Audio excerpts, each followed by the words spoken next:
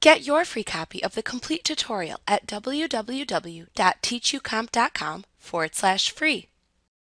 You can easily refund a customer's purchase if they return merchandise by creating a credit memo and then issuing a refund check. To do this, first create a credit memo for the return. After creating the credit memo, then create a refund check for the amount of the credit memo to refund the customer. To create a credit memo for a customer's return, select Customers, Create Credit Memos/Refunds from the menu bar. In the Create Credit Memos/Refunds window that appears, select the name of the customer or customer job for whom the credit memo is being issued from the Customer Job dropdown. Next, enter the items that were returned in the Line Items area at the bottom of the window.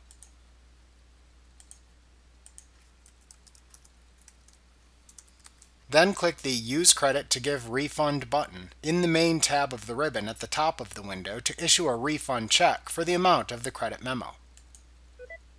Within the window that appears, select the account used to withdraw funds for the refund check and enter any other information needed for the refund into the field shown.